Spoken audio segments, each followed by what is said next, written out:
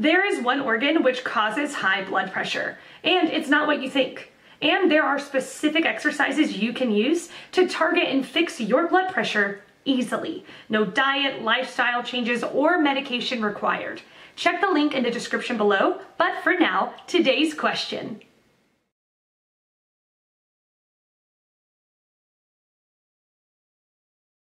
There are many factors affecting blood pressure accuracy. Just as people has said, you need to do it correctly. Choose the right cuff large enough to cover your upper arm. And you should avoid eating, smoking and exercising for at least 30 minutes before taking a measurement. When you do the measurement, you need to sit quietly for 5 minutes with your back supported and feet on the floor. When making the measurement, support your arm so your elbow is at the level of your heart. However, even you do all the things right, you still have a chance to get the inaccurate numbers. If you go to Amazon and check the bestseller of a moron's blood pressure products, you could find lots of people complain on the inaccurate blood pressure monitors. So the answer is no.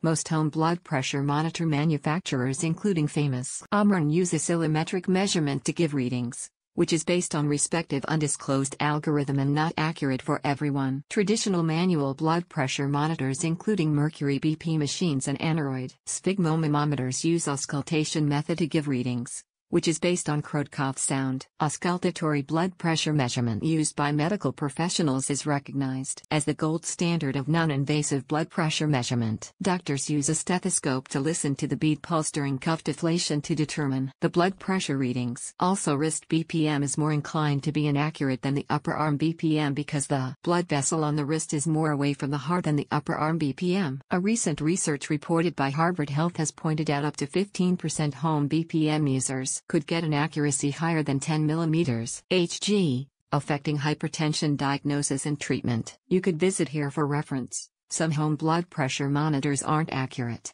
Harvard Health blog. If your budget is low on home blood pressure monitors, suggest buying Mercury One or Aneroid sphygmomanometer. If your budget's high and already have a home blood pressure monitor, you could buy a Q-tension stetho, which can calibrate your inaccurate home blood pressure monitors via traditional auscultatory blood pressure measurement. If you are looking for home blood pressure monitor just fit for everyone, visit Hulu Devices, browse a Q-tension cuff. I should say, using oscillometric home BPM has only 15% chance to get inaccurate readings. Don't worry. Most of the expensive ones have a good degree of accuracy. The cheaper ones will not be so accurate. The thing is to relate to the reading you take at the clinic. Compare it to the reading you take at home. If they are the same, then your device is accurate. If you have some difference, then you should keep that difference as a standard. You can reset the device and see if the reading improves. Better still, take two readings half an hour apart. There must be not much difference between the two. If there is, then your device is not showing you the right reading. To buy a quality monitor, Medical Bazaar is the best online platform. Depends by the device you are using, obviously. I have tested several of them and my best experience in terms of accuracy and ease of use was Cardio Arm, the wireless blood pressure monitor that works for iPhone and Android. They are running a 20% discount for US Army veterans and active duty soldiers, so I would suggest you to check them out in their store.